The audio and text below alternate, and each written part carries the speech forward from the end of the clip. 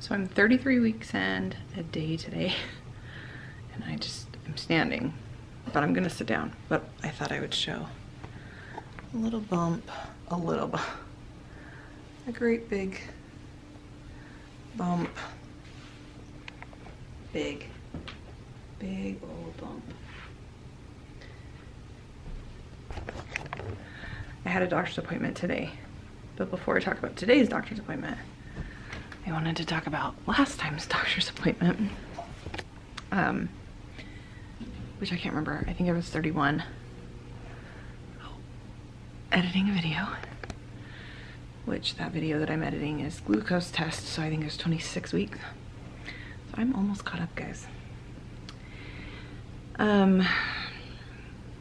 So my goal in being caught up before the baby's born is we're there. We're gonna be there. Easy. Doesn't mean I'm gonna stay that way. Anyway, my last appointment, I think I was 31 weeks, and at that appointment, I walked back. You know, the nurse comes out and she's takes me back to the room, whatever, and she like keeps kind of like looking at my stomach, just like, you know, like that. And she goes, "You're carrying really high. Can you breathe okay?" I was like, I mean, no, yeah, like I can breathe, but I'm pregnant, so no. And she goes, "And you're carrying all in front?" I was like, and that's what people have told me. Everyone's kind of like, "Oh my gosh, you don't even look pregnant except for like your stomach." I see it in my face too. But everyone's just like, "Well, you're just all belly." And then they measured me, and I was measuring big. So at the time I was 31 and 5. Yeah. And I measured at 30. No, I was 30 and 5. Yeah, I was 30 and 5, and they measured me at 32. And she measured me, and then she had the nurse practitioner come and measure me again just to be sure. She goes, "Yeah, you're measuring big." But she said, you're not measuring. They want you to measure within 2 centimeters of how many weeks you are. So me being 30 and 5, I was measuring 32. So I was within 2 weeks, or 2 centimeters. Anyway, but it was just kind of funny when she was like, "Oh my gosh, you're carrying so high, and you're carrying all in front, and you're measuring big." And I like walked out of that appointment like, I feel so justified right now in how I'm feeling. It was kind of funny. Anyway, so today appointment, I'm 33 and 1 today, and the nurse that I had, I don't like her. She like, there's a couple different nurses that I can get, and the one I got today is not my favorite. And so they do, like when you go to your appointment, they do blood pressure, baby heart rate, and then they measure you. So when they do your blood pressure, you're sitting up, right? And then you have to lay down to do the heart rate and the measuring, whatever. But like, she didn't tell me my blood pressure, so I had to ask. She didn't tell me the baby's heart rate, so I had to ask. She didn't tell me how much I measure, so I had to, every single time, I'm like, okay, what was that? Like, and I would wait a second, just like give her a second to tell me. Anyway, and then after I laid down and she did all the things, then she's like, "Okay, you can sit up when you're ready." No, I can't. Like, you think I can just sit up right now? Like, I can't, like, I have to like roll onto my side to be able to push my body. Like, you can't sit up when you're this far along. You can't. So I managed to get myself up, and then she left the room. Oh my gosh, I got such bad cramps after that. Like, the cramping was so bad. It hurt so bad. I was like, do your job. Anyway, that's beside the point. So my doctor came in, and I asked for an induction date just because I like to have that on the calendar. We're planner type people, and So it's nice to just have that on the calendar. And I found out that my doctor is gonna be out of town. My due date is the 17th. I don't even think I've mentioned that. My due date is the 17th. My doctor is gonna be out of town from the 8th to the 13th. I was like, no. And not that I wanted to be induced on one of those days particularly, but I mean, there's a good chance I could go into labor on one of those days. And I'm like, no, I'm not mad because doctors have lives too. I literally, after that, like I got in my car and was like teary-eyed. Like, no. I really like my doctor. I really trust my doctor, and I really don't want another doctor that I don't know coming in and making decisions. And I don't know who this person is, and it just makes me nervous. And you know, you build a relationship with these doctors. I'm just like, dang it. I texted Mike and like I told him, and he's like, guess you'll be walking the curb. You know, like put 1 foot on top of the curb and 1 foot below and then walk. That's just like puts you into labor supposedly. I think it's just the old wives' tale. But I'm like, dang it, I gotta go into labor on the 7th or something. I'm mad. So anyway, my induction day, and then just based off of like other things that he had on his calendar, my induction day is now my due date, which is just fine. Chances of making it to that, I don't know. It's hard because I was induced with Luke 2 days before my due date, so not really early at all.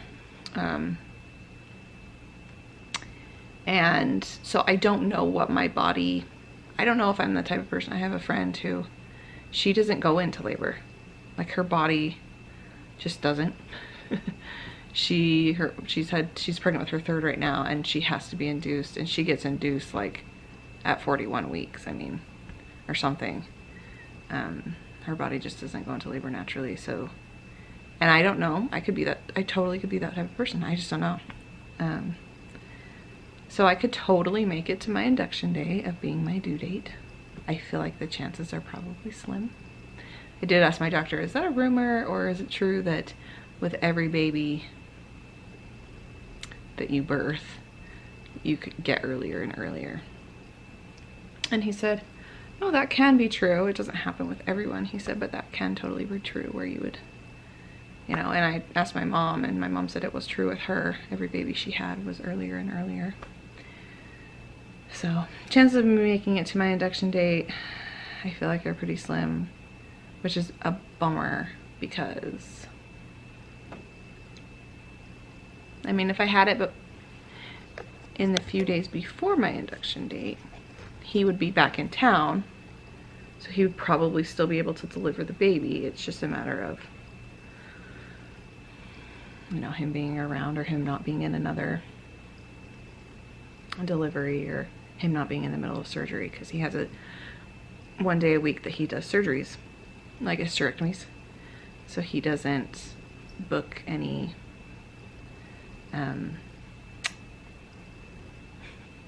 what is it called? He doesn't book any, what are we talking about, you guys? The thing that puts you into labor. What is it called? I literally cannot think of it. Inductions. That was dumb. I was like, it starts with a D. No, it does not. He doesn't book any inductions on the days that he does surgeries. So he'd still be around. It's just whether or not he would be available to deliver. Ah, I'm so bummed. And I know I'm jumping the gun because who's to say? I don't know. He might, everything might work out just fine, but I still am like, dang it. So, oh well, it is what it is. There's no changing it.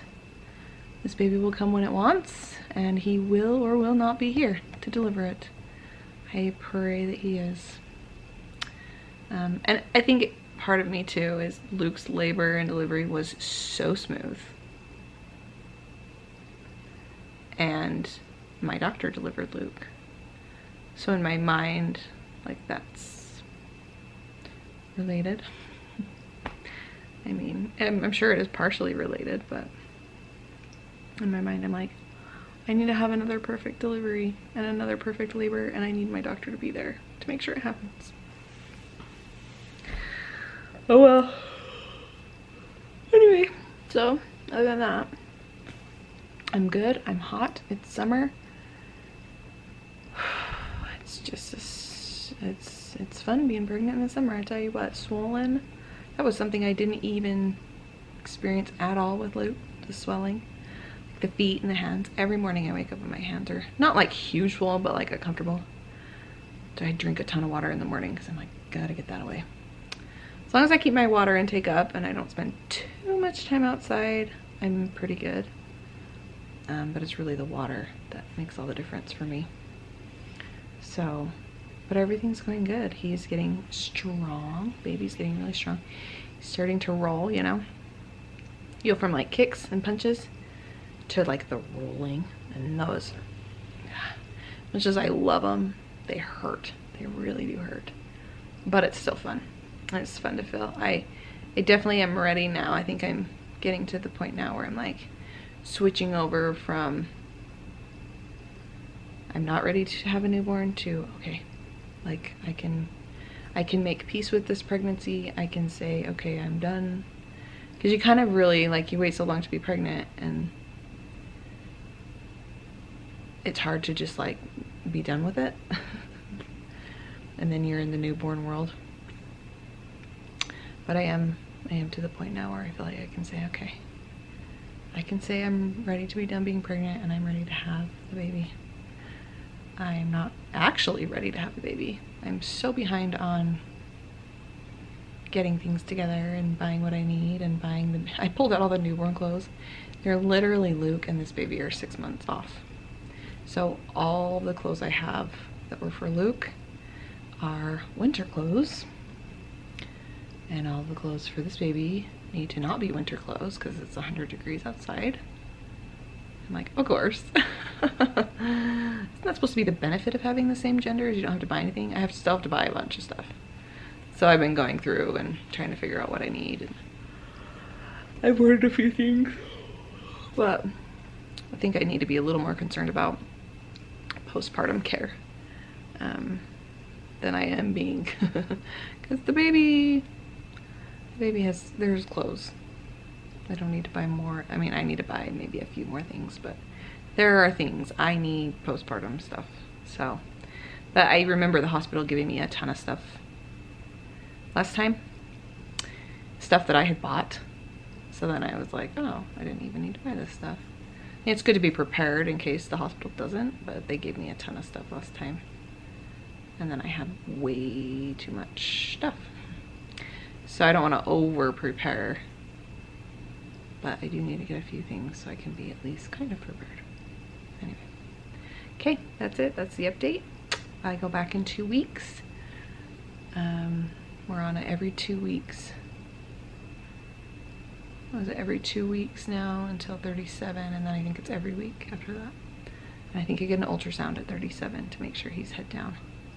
I think he is, but I also am like, I'm not a doctor. I don't know.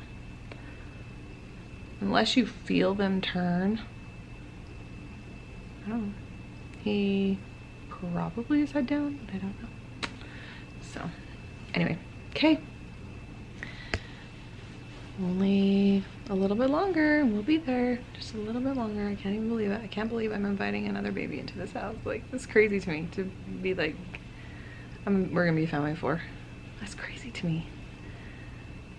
Oh man, pumped, nervous. I'm every emotion, but I'm like really pumped to